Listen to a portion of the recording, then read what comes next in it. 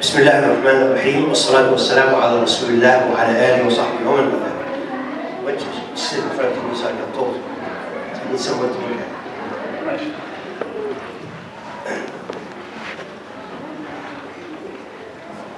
The subject of Iman is extremely, this is our deen. Iman is the foundation of our deen. And when you say Iman,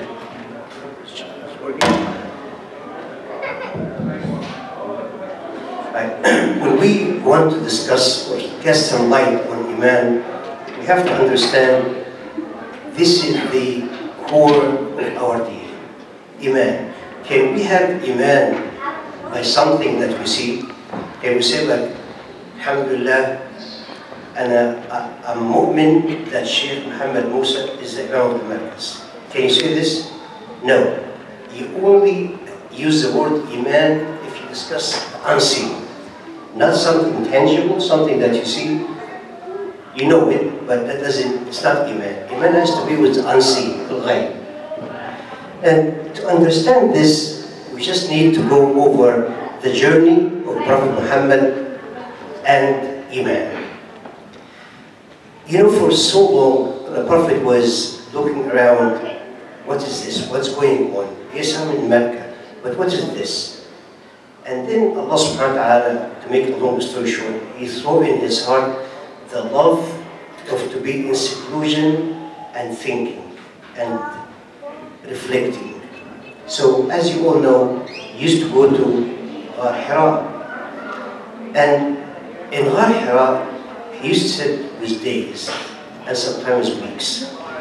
And just before Allah subhanahu wa ta'ala sent Sayyidina Jibreel to talk to him about the message of La ilaha illallah, the Prophet said like, حُبِّبَ إِلَيْهِ الْخَلَاقِ. He started falling in love. Not حُبِّبَ means someone put in his heart to love, to be by himself, thinking and reflecting. Who is this someone? Is Allah.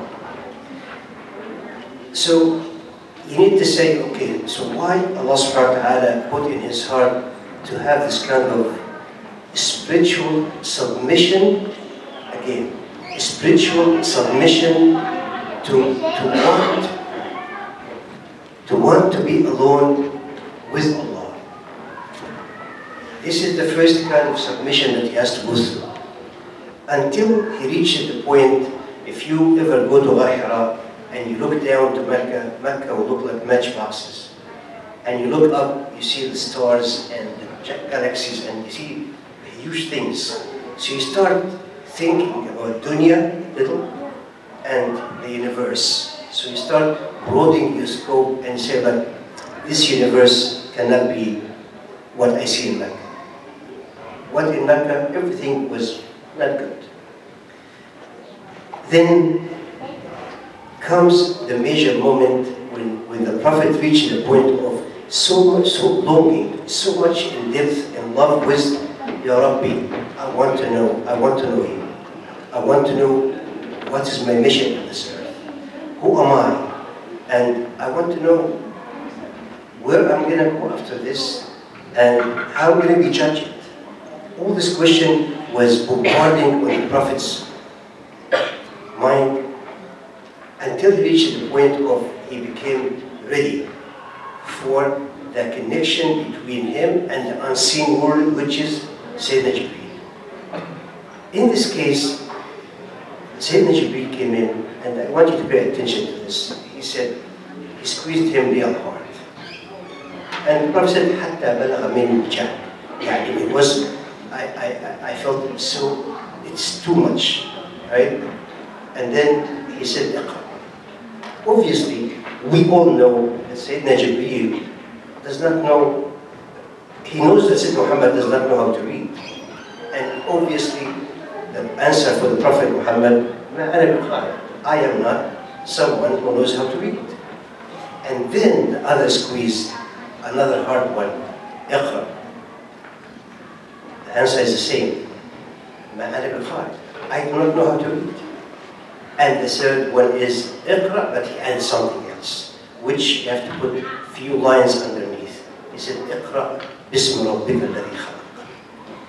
Then, what is the physical squeeze and what is the word ربك الذي خلق? باسم ربك الذي خلق. Now we said that we have a spiritual submission by loving to be with Allah, loving trying to find out the answer to these major questions. Now comes physical submission. Here, squeeze until the Prophet became physically surrendered. And then comes بسم ربك الذي خلق. Now ya Muhammad, you are not gonna read it that like someone who knows how to read. This is not the issue, right? We have a different kind of knowledge, different kind of approach. What is this knowledge? And before I tell you what is the knowledge, one day I was sitting in the center in Passaic, in Patterson, and then the Imam asked me, we have few ladies from the neighboring churches wants to come and ask questions about Islam. And the first question was, how come Allah chooses someone who is illiterate to become a prophet? How come Allah chooses someone who doesn't know to read or write to make him the prophet of Islam? Of course, I'm going to tell you what I told her later, but we have two kinds of knowledges.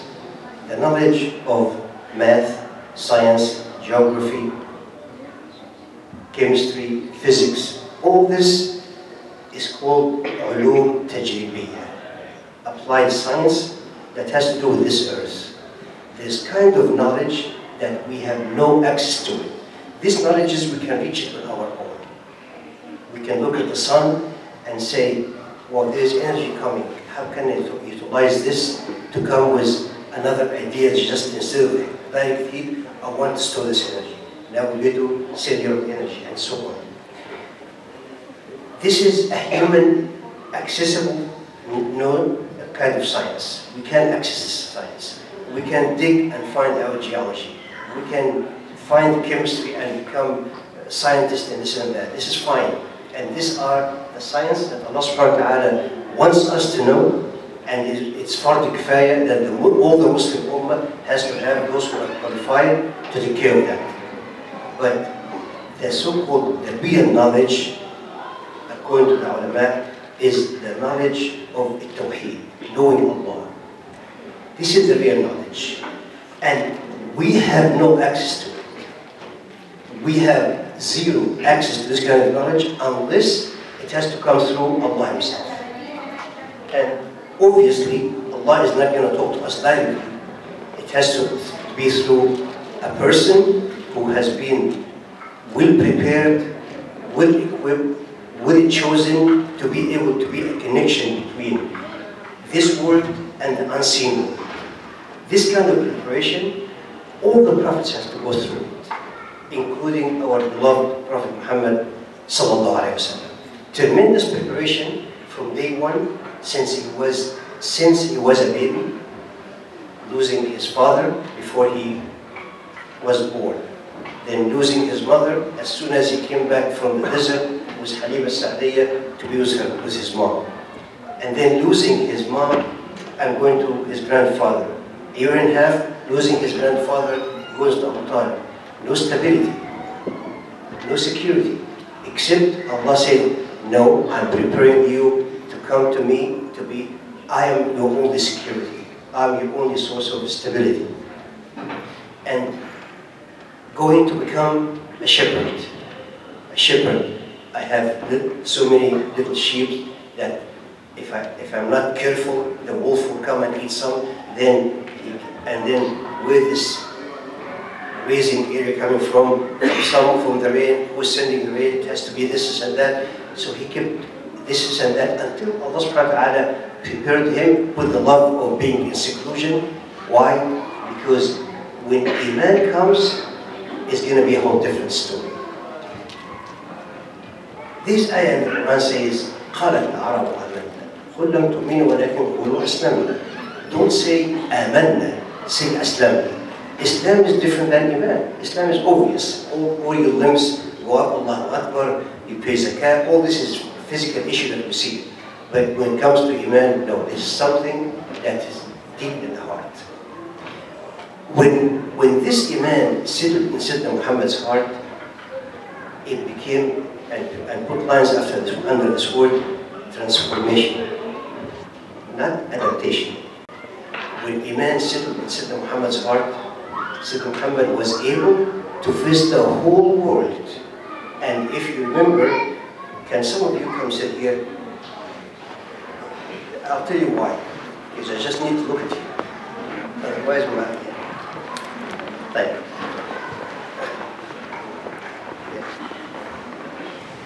So, when Iman settled in his heart, Sayyidina Muhammad became transformational, not adaptational. I'll give you an example. When Quraysh sent to him a top-notch guy to negotiate with him, they gave him offers that nobody can refuse.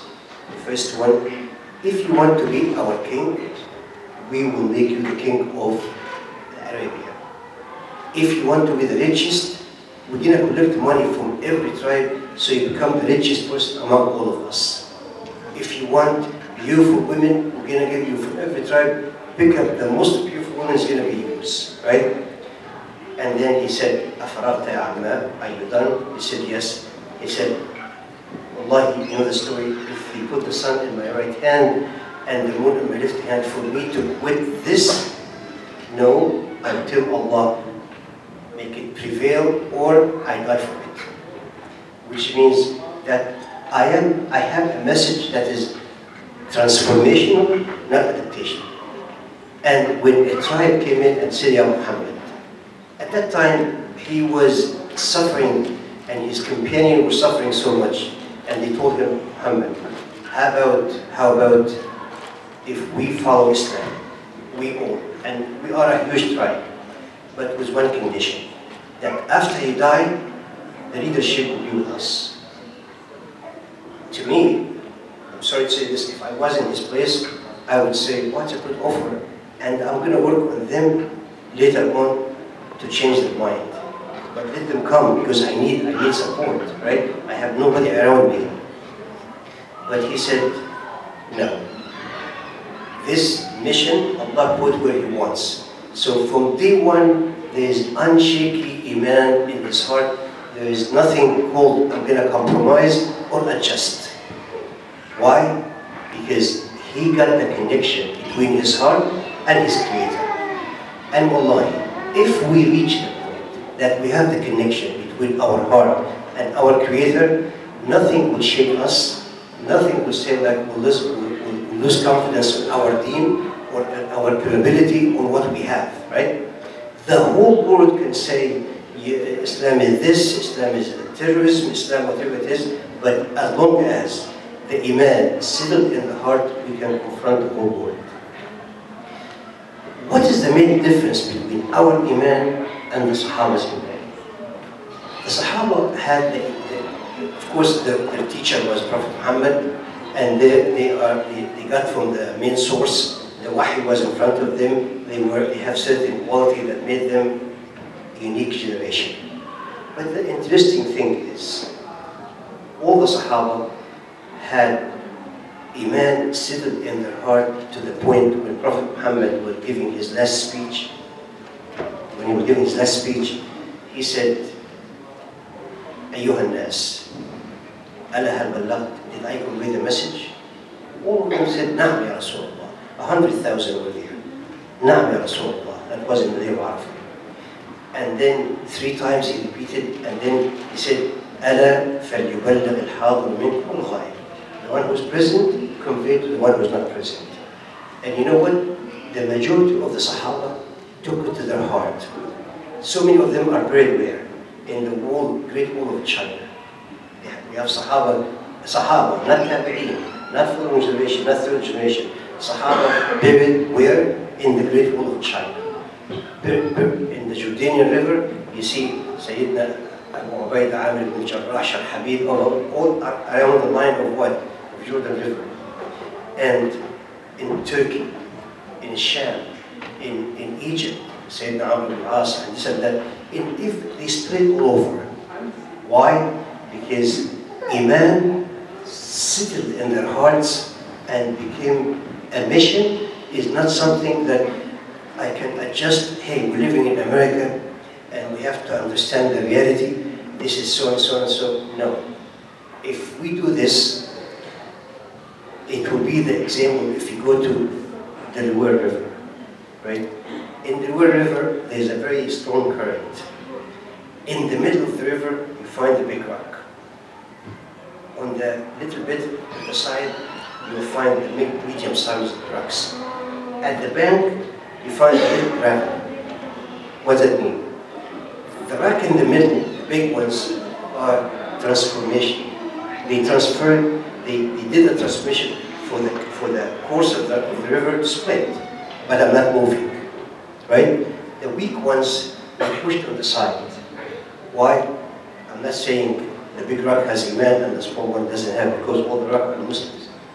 But the issue is this: if your Iman is weak, you could be pushed over so easily. You could adjust and compromise your values and your deen so easily. But if Iman is settled in your heart, there is nothing can shake you or can make you feel unsure. No. When Sayyidina Amr ibn al-As asked Sayyidina Umar ibn al-Khattab, he said, Ya Amir al-Mu'mineen, I need 3,000 from the Sahaba to come to me in Egypt. He sent him 3. And he said, Ya Amr, these are 3 in number, but 3,000 in value. Why? Each one of them was able to transform the whole thing. And they say, one of the wisdoms, رَجُلٌ ذُو هِمَّةٍ يُحْيِي أُمَّةً. A man with this kind of depth, strength in his Iman, he can put the whole Ummah back to life, right? At this point of our life, by the way, inshallah, I'm not going to talk that much, but you're going to give a good chance for questions and answer, which I like more than just giving, what did I say last? رجل ذو همة. رجل ذو همة يحيي الأمة. This generation of the companion give the best example of what happens when Iman settles in the heart. You really have to understand that this Ummah was the worst nation ever existed. And all the neighboring nations were superpowers. The Persian Empire on the right and the Roman Empire on the north. And they looked at Arabia as those peasants. And when the Prophet sent his envoy to the Tsar of Rome, or Caesar, he told his guard, give each one of them a jalabiyah or a garment and some bread or something like this and send them home. Why? Because they were nothing. But this Iman was capable of transforming this lousy nation to the best nation ever existed. Kuntum khayra ummatin ukhrijat lin-nas, right? So this particular item, which is called Iman, is capable of taking the worst nation to make it the greatest nation on earth. And at this point in our life, I do not know how much everybody is aware of, but quite frankly, at this point in the history of Islam, this is the most critical, challenging time of all our life as Muslims. Why? Because at this point, the target is uprooting Islam from every part of the world. And we can discuss this in the question and answer, but in every part of the world, now it used to be Ikhwan, it used to be this, but now, no, Islam is a terrorist faith. Islam is, why? Because this is a test for all of us. Are we going to stand up and make sure that this deen has men behind it? And when I say men, I mean men in the Islamic term, which means men and women. Here, the challenging times require what? To reinforce the depth of our Iman in such a way that we have to face the challenges, right? they define the iman like this. Something وقر في القلب وصدقه العمل. What does that mean? وقر في القلب mean, like for example, if you change your computer software from Windows 7 to Windows 8, it's a whole different software. And the Muslim Ummah at this point needs to change the software from adaptation to transformation. We have a mission. Wallahi, our mission is the happiness, safety, security for the Muslim, and justice for the whole world. This is our mission. And we have to live up to this kind of statement. Our mission is not to change, to take something or to become rich or whatever it is. This dunya for a believer means absolutely nothing. Absolutely nothing. And if you look at someone like Sayyidina Uthman or Sayyidah Khadija, just take Sayyidah Khadija for example. Sayyidah Khadija was, as you all know, extremely rich woman. Her caravan used to be as big as all Quraysh put together. And where all this went, she put behind the message of La ilaha illallah and the messenger, right? And when he used to go for seclusion, Sayyidah Khadija, the woman that was the most beautiful, the most respected, the richest woman in Mecca, that every man wanted to get married to her, and she turned all of them down. She used to go sit in the mountain of Uhud, just in case of the Prophet have any kind of emergency situation, I'll be next to him. Not necessarily with him, far away, but in the mountain. Why? Because for my deen, for the message and for the messenger, I put everything I have behind it, right? Sayyidina Uthman, look at what Iman will do when the person gets it. Sayyidina Uthman, in this past Umrah, I got him like a friend of the bus driver. He told me, let me show you this. This is the water well Sayyidina Uthman bought with substantial amount of money free for the Muslims. Why? Because the Prophet said, who is going to buy this water well, I will guarantee him Jannah.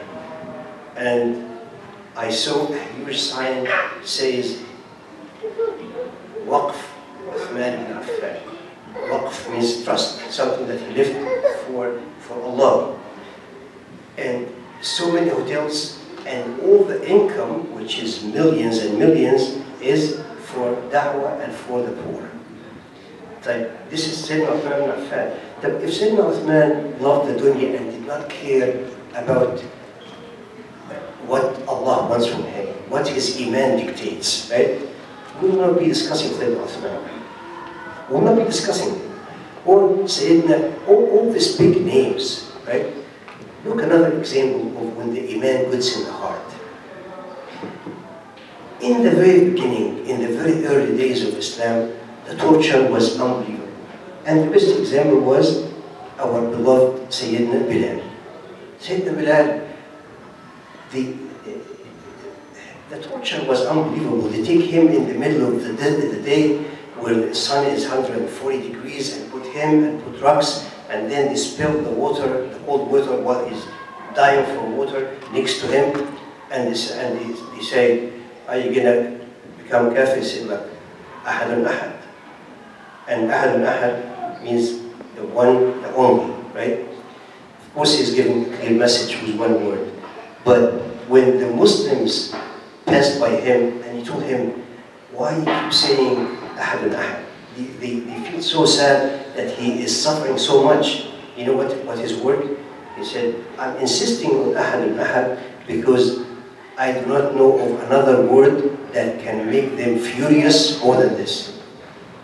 In other words, like, I don't care. I'm transformation. Ahadun ahad. I stick with it, even if I give my life for that. Right? Sayyidah Sumayya, Zawjat Ammar ibn Yasir, same thing, killed her husband, right? All this stuff, brothers and sisters, when the Imam comes in, the only thing that you see in front of you is Jannah. And the only thing that you want to avoid is hell, right? So, what is Iman? Iman is basically, the definition is Allah بالله، الملائكة، الكتب، الرسل، اليوم الآخر، القدر، الحلو والمر. Day of Judgment, Allah Himself, the angels, the previous books, the Day of Judgment, and so on.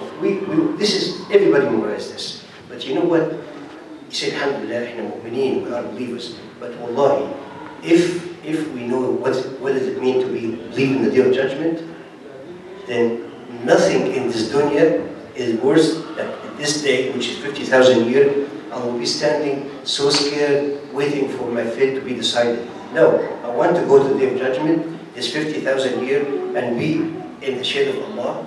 And I want to be as a believer, because the believers will feel this 50,000 years as the time between Dhuhr and Asr, or Asr and Maghrib. Then I want to be among those, right? In this case, the whole dunya becomes insignificant, right? Nothing is worth that I lose the whole hereafter for this. That only comes when you believe in the Day of Judgment is so settled in your heart. That the Jannah is called Ra'i al-Ayn, I see it, right? In Ghazwat Uhud, look, these kids were 11, 12, 13. And during the Ghazwah, the Prophet used to take only the older one. I'm sorry, Ghazwat Badr. And most of them were standing like on their toes. Why? To show the Prophet was big, so he can take them. Knowing that they're going to be killed, right? And the two little ones say, Ammar, where is Abu Jahl? Where's Abu Jahl? Why? Because they are from Medina, they do not know Abu Jahl. Abu Jahl is a big figure. Why? I want to kill him. Why? I heard him that he was cursing Prophet Muhammad. Right? I want to kill him, right? These kids that want to go for, and others said that, Wallahi inni la ashum ra'ihat al-jannah min wara'i jabal Uhud. Allah, I breathe, I smell the odor of Jannah, paradise, from behind the mountain of Uhud. What is this? This is Iman. It's sitting in the heart. Why? Because the Prophet said that whoever is going to fight them today and get killed, guaranteed Jannah. So everybody was, he said, he threw the dates and he said like, Bach, that's too much. And he kept going to kill and get killed, and he became shaheed. And the stories goes on and on. Why is this? Because Iman settled in the heart. Iman settled in the heart. And what is our problem? Our problem is we need to work in our Iman. We need to work in our Iman if we're going to be used for the transformational message of the Muslims in this part of the world. Brothers, we are here not because we choose. Allah put everyone He wants in this particular area. And say like, Fanathan, what are you going to do? Allah, what are you going to do? Right? You are in an area where you are representing La ilaha illallah Muhammad Rasulullah as a way of life. What are you going to do with it? Right? Are you going to just live because you are living in an overwhelming materialistic society? We are, like it or not, we have no choice, but Allah subhanahu wa ta'ala put all of us in an area where it is controlled by materialistic values, right? So, if the only thing that can stand up against this big challenge is one thing, that deep Iman in the hearts that can stand like the big rock in the middle of the river, that no, you cannot push me around. The tide is very strong, the materialistic tide is very strong, but I saw girls in certain colleges, they're like a giant, right? And I saw others that is so weak. You can push them around, they want to compromise, they want to please Shafi, she wants to be so-called accepted. This is adaptation, right? And some sisters took off the hijab. Why? Adaptation. But you know what? The powerful, the strong ones on both sides were the so-called transformation. Now, you change the world, you change your thinking, you change the way you look at us. And these three brothers, one brother and two sisters that was killed in North Carolina, there, from what I heard, that they were transformational, right? In their action, and even Allah subhanahu wa ta'ala, the way He took them, it was also transformation to the area. Until today, we don't see it, we know it, but there's so many things happening in that particular area where universities and this kind of thing, and they have a day for them, and why? Because they stood their feet, and this is our deen, and we are not going to accept to be a pushover. Why? We have the real thing, and you need us. You need us. Wallah, everyone, when Allah subhanahu wa ta'ala said, لِيُخْرِجَ النَّاسَ مِنَ الظُّلُمَاتِ إِلَى النُّورِ, to take, Allah subhanahu wa ta'ala saying, to take this iman, to take the people from darkness, plural, to a nur, singular, light, right? And once this light of La ilaha illallah sits in the heart, you are there. Just to give you an example, and then I start with the question and answer. We were in a camp once in Pennsylvania, mass camp, and in the middle of the night, they took us, please come on in, everybody leave the bed, we can have hiking at 2 o'clock in the morning. You have to say yes because it was supposed to be training camp. So we left at 2 o'clock, and in the middle of the hiking trail, it was a night where there was no moon. And also in Pennsylvania, once you shut off the camp light, you cannot see your own hands in a night like this. And we are in the middle of the woods. And the guy walking behind the one in charge, he wants to teach us something about the light, the importance of the light or the guidance. While we're meeting in the middle of the trail, he shut the flashlight, right? And wallahi, it was a horrible feeling. Everybody's clinching to the other one. Everybody's scared for there's bears in this area, and also a branch can hit you in your eyes, whatever it is. But after a minute, which looks like it was an hour, but it was only a minute, he put the flashlight on back again, and everybody said, why? And this is the iman once it gets in the heart. It lights your heart, it lights your road, and in the day of judgment, it will light your road on the sirat, so you cross like a phantom or like fast, inshallah. This is just a good introduction to iman, and then please feel free that we not only ask questions and also comment. Sister can take the microphone is movable, and the brothers do. Any comment, please don't be, or if you have something written,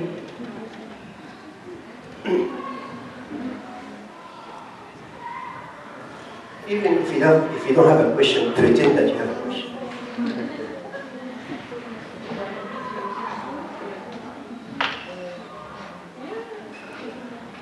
Or a comment. You don't have to have a question.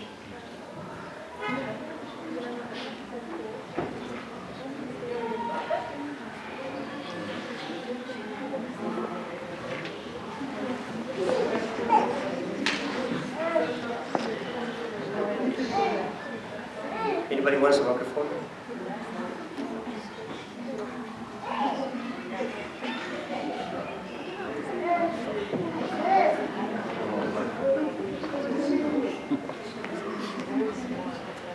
This question is more on a Dawah perspective. So the 6 principles of faith that La ilaha illallah, and messengers, in his books, and his angels, in the Day of Judgment, and Qadr. So I was told, well, Judaism and Christianity and Islam, they all have those 6 principles of faith, but the one difference is the messenger. So I was wondering, see if you could just elaborate on that idea about the messengers and the message that they brought to their nations at the time. This is a very important question. There's more than one book about the 99 names of Allah. And the one I'm reading in now, it says this, that the companion,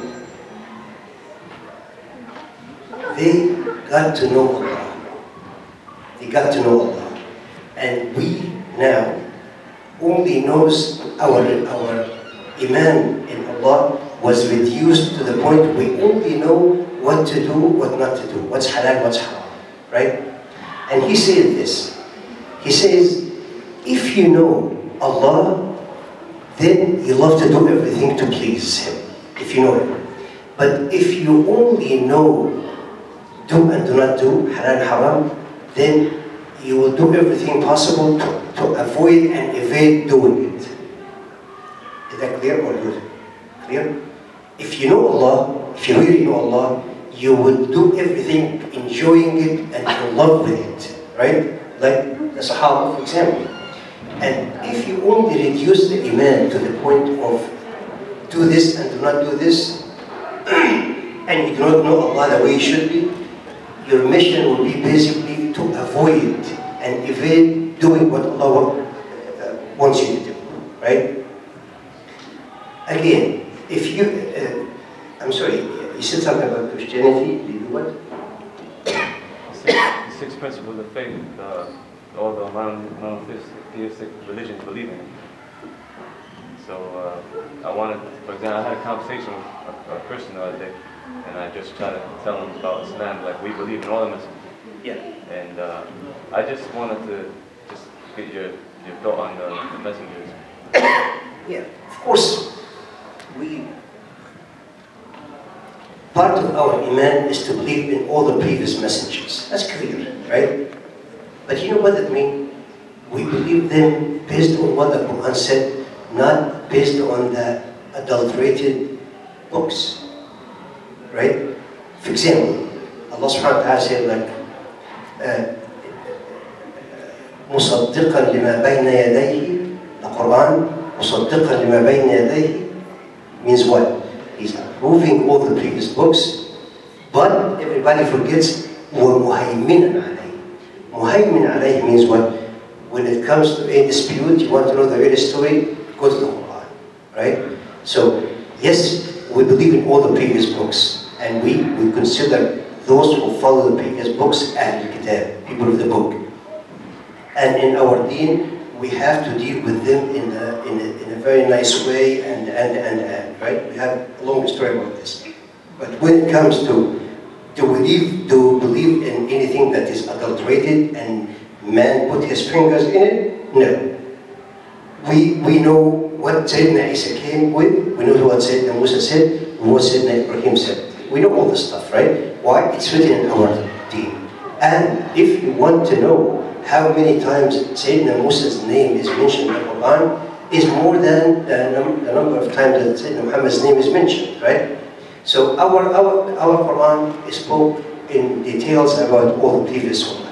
We believe in all the messengers, and we respect them, right? And if one of them decided to become Muslim, Allah said that he's going to get ajrahu marratayn, twice as much. Why? Because he believed in two messengers. That's how much respect and we have for them. So for us to believe in it makes us the only people who qualify to make peace in earth. Why? We believe in Prophet Musa and Prophet Isa and Prophet Ibrahim and all of them. The Christians believe in Moses but not Muhammad. And the Jews believe in Moses and the previous ones but not Jesus or Muhammad, right? Or Sayyidina Isa or Muhammad. Which means what? There's hostility. We don't have hostility. We want the best for everyone. But if you know the attitude of the Christian and the Jews against each other, you wouldn't believe what happened in Europe and so on and so on and so on. We don't have that, right? That's why the only religion of peace is Islam. This is the only religion that can make Islam prevail. We respect lakum dinukum waliyadin, right? We have that. So when it comes to believing in the previous books, yes, we do. And this is for a very important reason. If we don't believe, that means there's more than one Allah. If we have different books, then it means different sources. But if we agree there's one source, which is Allah, and He's the one who sent all these books, it means what? It means the unity of the message, and the unity or the oneness of the Creator, right? Then you become Muslim. If you agree with Muslim, عشان كده يا أهل الكتاب تعالوا إلى كلمة سواء بيننا وبينكم ألا نعبد إلا الله. Is any disagreement? No. ولا نشرك به شيئا ولا يتخذ بعضنا بعضا أربابا من دون الله. If we agree on all this, then we have no problem as a unit, right? We can unite our activity. Even you still believe in Sayyidina Isa, so on and so on. Even if you still believe in Sayyidina Musa, so on and so on, right?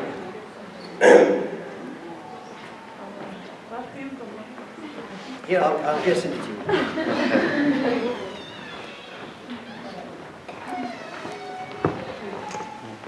So this question is based on, so we recently made a new committee, Young Adults Committee, and it feels like sometimes it gets overwhelming, the work we have to do for the sake of Allah, for the masjid. So how do you I know, for example, you're always going around speaking and stuff, so how do you maintain a balance between what you do for the community and what you do for your own iman? So like, for example, in Ramadan, right, a lot of us are volunteers, like I know amongst this crowd, and when you're volunteering, sometimes you don't get to focus on yourself. So is that a negative thing in the deen or not?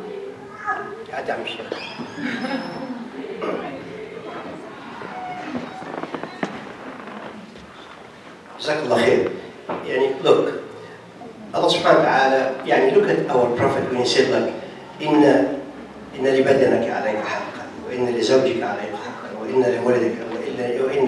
There is right for everyone, right? There is right. فأعطي كل ذي حق حقا. The da'wah takes its share. Your parents, you take its share. Your study takes its share. And if you disturb this balance, something wrong with your thinking, right? The other thing is, when you have sincerity, Allah put tremendous barakah in your action, right? This is something that, wallahi, I remember when, about 45 years ago, what is so funny? 45 years ago, we were in the Islamic Center in Jersey City, and there's a young man, his name is Ahmed Farooq, right? He was in high school, and he was insisting about certain issue that was right. And everybody used to make fun of him. Honestly, until Sheikh Yusuf Qardawi came to visit once, and he went to him and said, the Sheikh, so and so and so. So the Sheikh got up and he said, like, he is right. And he transformed the whole masjid in certain area. There's no need to get into it. So one little kid who was in the 11th grade or 9th grade, I'm not sure, and he was able to convince a whole community to change something, right? So but this kid, to me, he was very sincere. I see his sincerity in his action, in his talks and so on. If we are sincere, Allah will put barakah, because here's a trick. Are you following? The trick is this. It is not your abilities and your efforts. It is the barakah Allah puts in your efforts, right?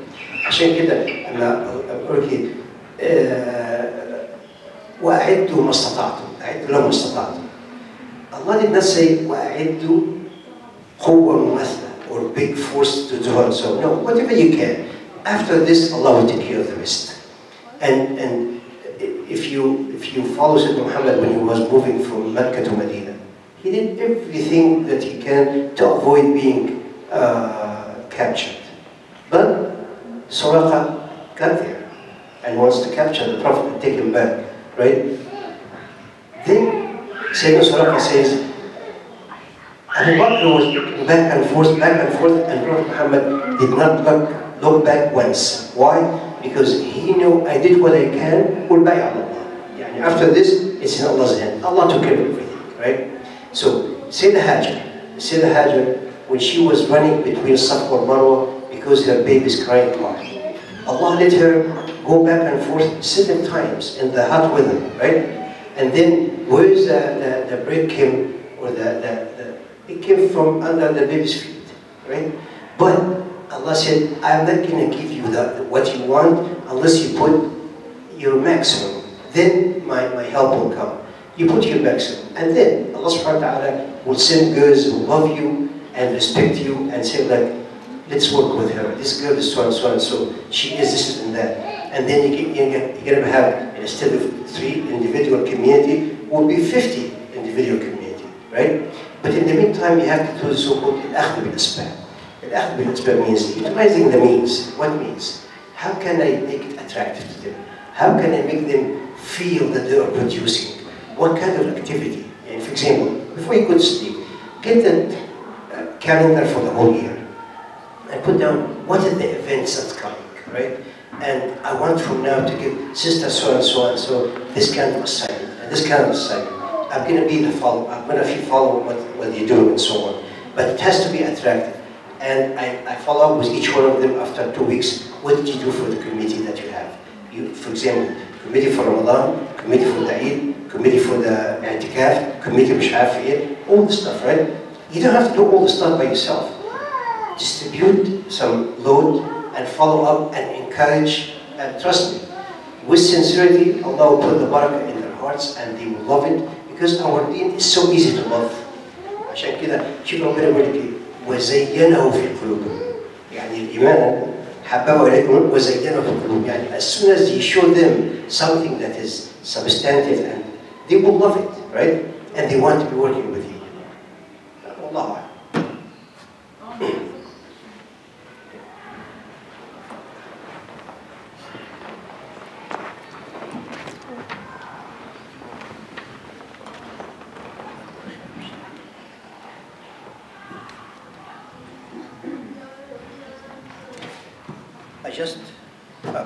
I just want to ask for lessons about hijab for girls and ladies. Lessons given by somebody else, you mean? I don't know. Yeah. Lessons? Okay, who's asking the question? Yeah, what's the question? I want like lessons about hijab for the girls. يعني lectures by somebody else? Now? Next time. Okay, I tell you what, it's simple. Quite frankly, this has to do very much with what we're discussing, which is where the Iman sits in the heart. I go to more than one college, and I see girls like solid. When September 11 and all the stuff came in, they said like, they can do whatever they want to do. I'm not going to take off my hijab, right? And as soon as, but in the meantime, there's so many girls that still weak, right? If you're smart enough, don't come and make it an issue. Don't make it an issue. Deal with her as a friend. Be kind to her. Don't judge her. Why? Because this girl that doesn't have hijab today could be one of the best girls in 6 months or in a year. And you will look up to her for that she is the best. And honestly, I know so many cases.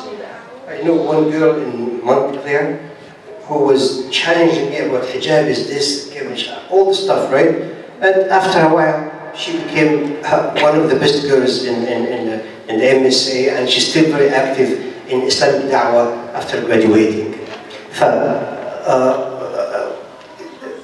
Number one, you should not judge, you should not ridicule, or say, hey, you هتروحي جهنم, هتروحي النار, مش عارف ايه. Don't say this stuff, right?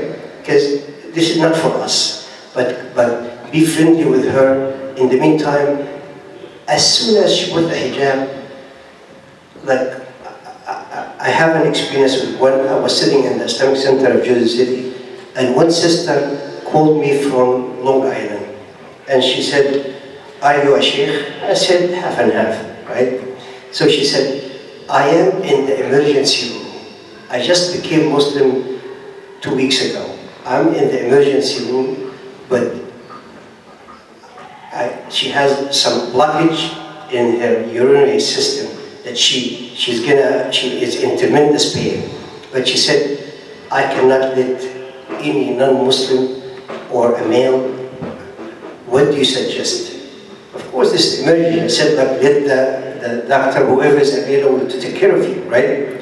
But look at when the Iman comes in her heart. She is in emergency, in a situation where it's extremely bad. She can go to poison in her blood. Her whole blood could be poisoned. But still, she's telling them, no, nobody can touch me, right? What happened is, Iman in her heart, as soon as the girl loves the hijab and find out, wallahi, most of the girls that I know, they said, like, I cannot believe that I wasn't muhajjaba before.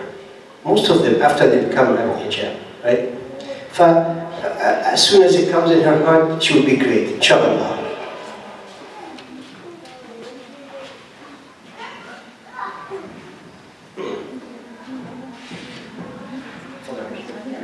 I guess the question I think some of them would want to ask is, they've asked me this question too. Like in volunteering work, sometimes when you're volunteering for an event, you don't kind of get the benefit of the event. So is it better for someone to do things for their own personal benefit, or is it better for them to serve others? Where is there more reward? Yeah. He said that sometimes if I work on myself, read Quran, memorize, attend lectures, or organize activities, right? By far, organizing activities is better. Why? The reward, when you are abid, someone who's taking care of himself, I'm sitting, learning, I'm going to lectures kind of thing, the benefit comes to you only. But if you organize activity and get like say 40, 50 to benefit, then you get the reward of all the stuff. Yani this sister who organizing, or the brother who's organizing this, right? Wallahi, everyone sitting in this room, whatever impact that event has on this person, it's in his scale, without you losing your reward, but it's in his scale too, right? And I remember I used to have this, like, I was the Secretary General of the Islamic Center of Jersey City, where there was no other Islamic center in New Jersey. And I was overwhelmed with so many activities, right? Organizing this, doing this, right? But the Imam was Sheikh, was a big Sheikh. His name, rahmatullah alayhi, Sheikh Salman Dunya. He was telling me, why do you come and attend the fiqh class and this and that, right? It was a big loss for me not to attend, right? But you know what? I ask Allah subhanahu wa ta'ala to reward me for what I have done, because quite frankly, the center at one point needs certain individuals to be in control, to be there, right?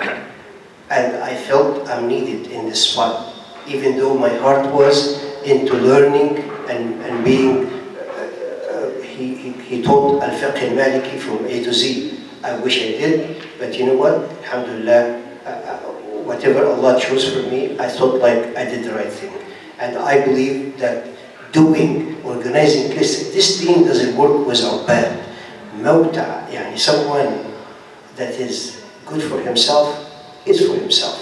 Someone who's organizing activity and getting the young, can see we're losing so many young people to the materialistic current that is drifting so many of you, especially boys. I see we have a disastrous situation with boys, but you know what? Wallahi, there's so much to be done for the boys, but we're not doing it, right? No, I would definitely recommend invest in this, and inshallah, in the Day of Judgment, it will be so heavy in your scale, inshallah.